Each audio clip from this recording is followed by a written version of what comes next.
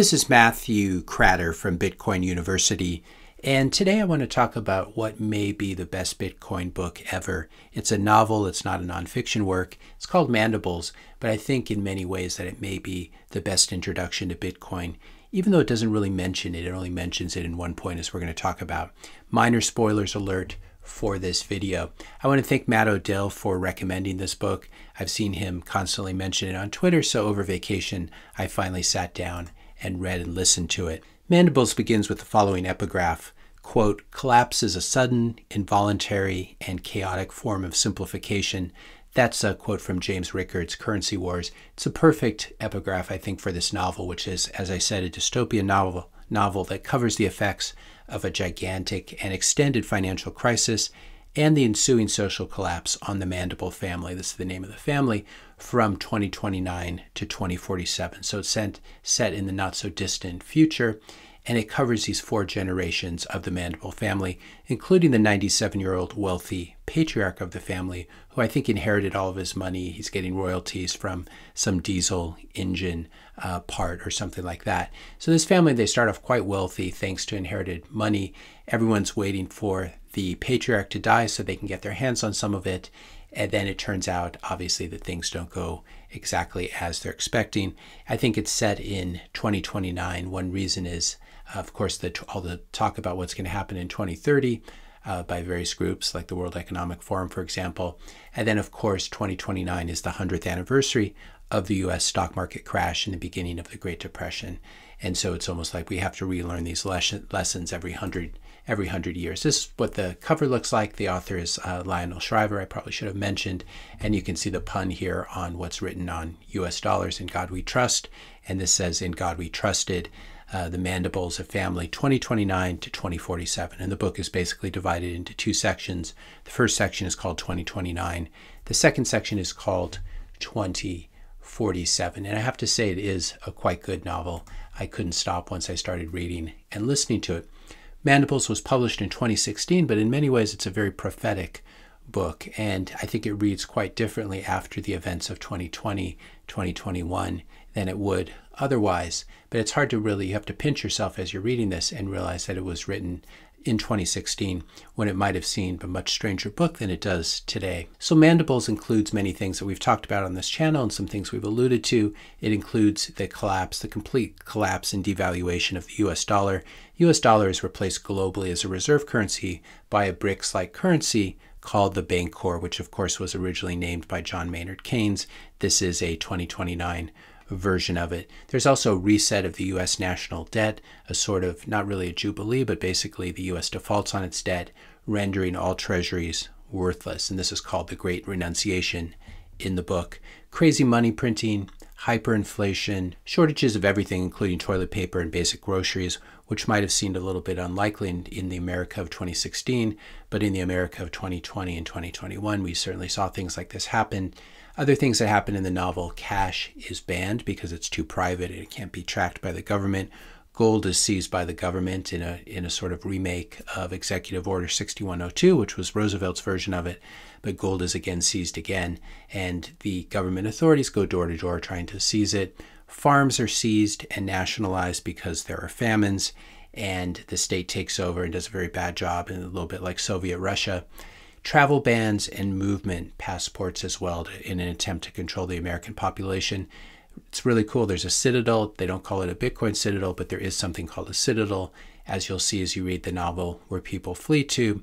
And then we have state secession in the U.S. And one state in particular, I don't want to give away which state in particular, absorbs all of the freedom refugees who don't want to be chipped, who don't want to have CBDCs, etc. You also, the population gets chips embedded in their brain. If you want to get a job, you have to get a chip in your brain, and this contains your CBDC-like money and can be wiped if you say or do the wrong thing. So in many ways, this novel was even ahead of what China was doing with CBDCs, and it really gives you a feeling for what would happen if CBDCs were allowed to come to the U.S. and come to the West as well. Many governments are working on it. There's also this, your classic idiotic Keynesian professor of economics who the whole time keeps writing treatises, keeps telling everyone that inflation is a good thing for them, and keeps telling them that everything's going to bounce back. And of course, he's wrong again and again and again. And I won't say what happens to his profession in general. FDIC insurance is being funded by money printing in this novel, something we came very close to in the beginning of 2022. And the only jobs in this novel that are really left in the economy are healthcare jobs, taking care of a much wealthier and aging population, senior population, and then assistance jobs, taking care of the elderly who are very rich, while everyone else is very poor. What if something like China, Lebanon, Turkey happened to the US? This is a little bit what Mandibles is like, an economic collapse combined with a surveillance state, which becomes more and more powerful. And I'd say perhaps the best way to summarize the Mandibles as a novel is it's our future, certainly the US's future, if Bitcoin had never been invented. As I said, we learn in the novel that Bitcoin has failed. It's the only time that it's mentioned in the whole novel, and we never learn why it failed. But I would say this is a forgivable prediction in 2016 when the fork wars were just getting started and there was still uncertainty that Bitcoin would still be around. I would say in 2022, there's zero uncertainty over whether Bitcoin is going to still be around. It may do well, as I believe. It may not do well, but it's not something that's going to disappear and fail in a really spectacular way. It's just been around too much. So the Mandibles, in many ways, this is what makes it such a good Bitcoin book, is you don't have to accept Bitcoin to read it. It's just a very compelling story. Some of the characters are very smart and likable. And so I think it's a nice entree for many people into the world of Bitcoin and many things that Bitcoiners believe. I'd say other fun things in the novel. There's a Chelsea Clinton administration. Kids, some of the kids are named after search engines or browsers. There's kids named Goog and Bing. Seems a little strange, a little bit unrealistic, but there are lots of little jokes like that in the novel.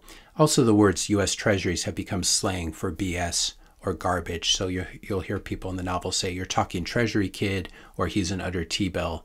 And this is part of the Great Renunciation when the U.S. doesn't make good on its debt. It becomes a synonym for garbage. U.S. Treasuries becomes a synonym for garbage.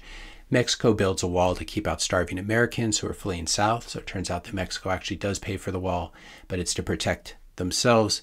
The latest popular music is called beast rap, comprising bird calls, wolf howls, lion roars, cat purrs, and barking. And then finally, the Second Amendment has been reinterpreted in this novel by scholars to exclude individual gun ownership. Only the police and military, quote unquote, militias have the right to bear arms in America's future. There's an 85% capital gains tax, and really a whole segment of the population hates their lives so much that they pay to put themselves to sleep for 5 years at a time so they can sort of live in their dreams in this drug stupor, and they're hooked up to nutrition so they can do this, and they just pray that once they wake up they can find some more money so they can go back to sleep for another 5 years. So it's quite bleak in many ways. It's also a novel filled with lots of humor, lots of very, very interesting ideas. As the book's protagonist, Welling, says, nothing made up is more interesting than what's actually happening. We're in a novel. So there's this self-referential quality to the novel as well. And there's also a character in the novel that basically is a reflection, I would say, of Lionel Shriver herself. Aunt Enola, or Noli, seems to be Shriver inside of her own novel. Mandibles, as I said, it's a great book to recommend to someone who likes fiction, especially dystopian fiction or science fiction set in the near future, but really has no interest in Bitcoin. I think this is sort of a nice way of getting through to people who rather come to Bitcoin through fiction rather than reading the Bitcoin Standard or listening to my channel or something like that. So I'll definitely be recommending it to a lot of people. If you want to go down the rabbit hole a little further, Matt Odell on his podcast, Citadel Dispatch, did a great interview with Shriver that I really enjoyed. I'll link to this in the description notes below. I think it's one of the things that she mentions in this interview with Odell is that it's unrealistic that this crisis affected, this huge crisis, financial and social crisis, affected only the U.S. and was not instead a global crisis. This is one of the things that happens in the novel. Everyone in Europe and Asia is sort of looking down on the U.S. and wondering what happened to it.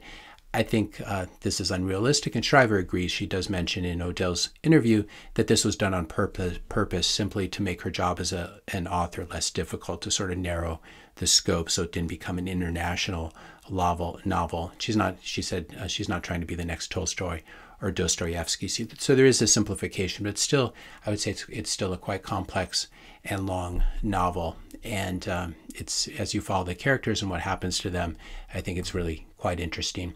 Here's a reading hack I thought I'd mention that some of you might find helpful. If money's not an issue and you don't mind spending a little bit more money for your books, I always buy 3 versions of every book that I read.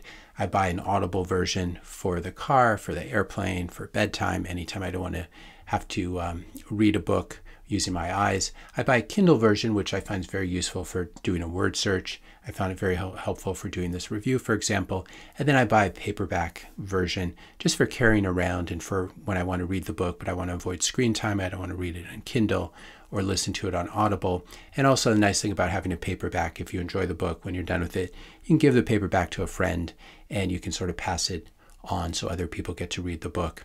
I think it's also nice to triple support authors that you like. So this is one hack that you might find useful that I've been doing for a while now. Another way to support the author, Lionel Shriver, it looks like Matt Odell set her up with a Bitcoin wallet and is trying to get her interested into Bitcoin. So I will link to this tweet in the description notes below. Here's the Bitcoin address that you can send a donation to if you read the novel and enjoy the novel and want to send some Bitcoin towards Lionel Shriver. It'd be really great if she were to become a Bitcoiner, and I think she definitely has the mentality of a Bitcoiner, as you'll learn when you listen to Odell's interview with her on Citadel Dispatch.